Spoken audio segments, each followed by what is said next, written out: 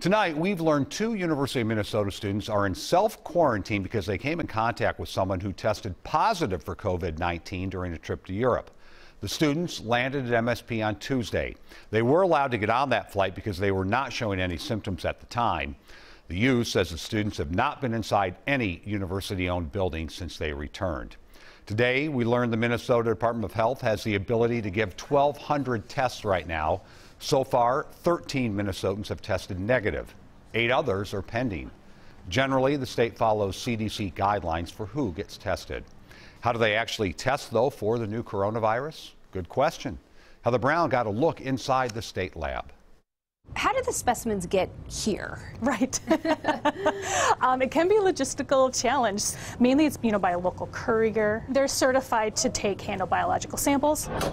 Sarah Vetter manages the Infectious Disease Lab at the Minnesota Department of Health. We visited their space in downtown St. Paul today, where they test all kinds of diseases. From measles to influenza. To rabies, to norovirus. And now novel coronavirus. The samples we can test are upper respiratory and lower respiratory samples. This can be like a nose swab, a throat swab. It's a sputum, which is basically the gunk, that gunk you cough up when you have that really bad cough. In this first lab, someone double checks the sample and preps it for the test. We don't know that much about this new coronavirus. So how careful do you need to be?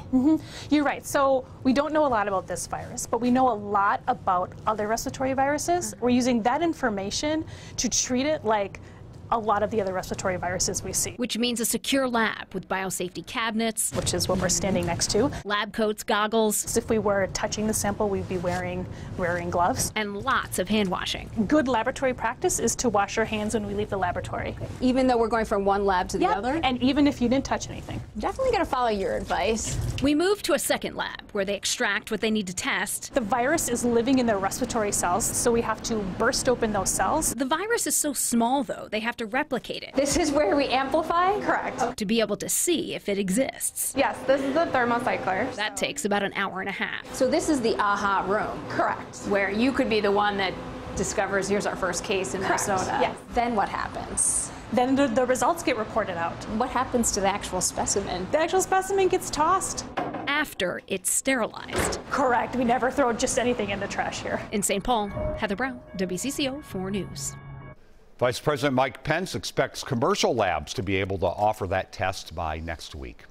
The Vice President will tour Minnesota's front lines against COVID-19 tomorrow. He's going to be at 3M to see how the Maplewood Company is creating protective gear. After that, he will travel to Washington State as it responds to a deadly outbreak. Second Lady Karen Pence will now headline the Keep America Great rally in downtown St. Paul tomorrow evening. Healthcare companies led a day of big gains across the board on Wall Street. Market analysts also credit Joe Biden's performance in last night's Democratic primaries for pushing the market higher. Investors see Biden as a more business-friendly alternative to Bernie Sanders.